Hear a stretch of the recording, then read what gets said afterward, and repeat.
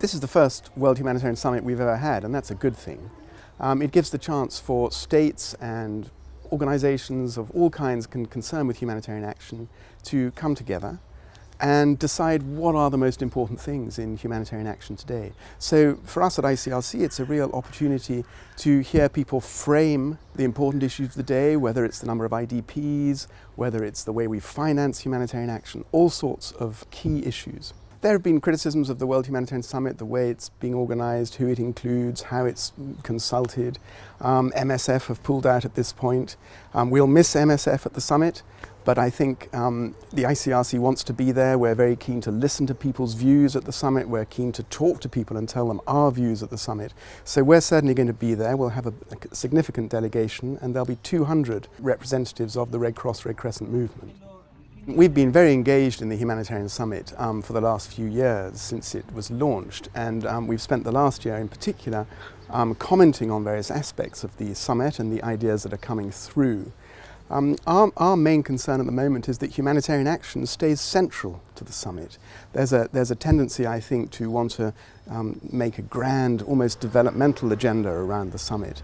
We're very keen that we don't just concentrate on ending needs, but we focus very hard on meeting people's urgent needs, and that must be a priority. We also need to think carefully about these strong calls for localization at the World Humanitarian Summit.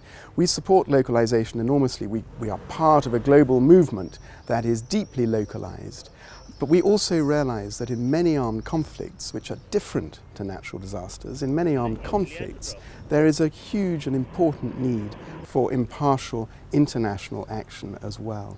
And we want to make sure that the discussion on localization is properly nuanced and complementary with international action. A failure at the summit would mean that there were insufficient states really interested in committing to ideas and new policies arising from the summit. That would be a failure. I think a failure to agree on the big challenges of humanitarian action would be a failure. And that failure would be bad for international law, it would be bad for humanitarian action's credibility in the world. Success at the summit is what we want, and success would be a widely owned result where all states of all political complexions, a broad range of states, are mobilized and owning new policy agenda, new commitments around cash, around education, around disability, around inclusive humanitarian action, and a new deal for IDPs, who are such a priority at the moment for humanitarian action. The ICRC is busy all the time on humanitarian policy generally.